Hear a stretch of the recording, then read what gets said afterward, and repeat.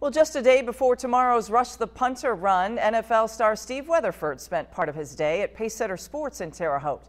A student from each elementary school in Vigo County received a free pair of shoes. It's an annual event Weatherford organizes to give back to his community. He says it's important to always remember where you come from. It's special for me to come back here and be able to kind of leverage my celebrity as a professional athlete to help impact kids' lives and inspire them and motivate them. The Rush the Punter 5K and 1 mile fun run is tomorrow at Fairbanks Park in Terre Haute. It starts at 9 a.m. and lasts through 11. This is the third year for the event.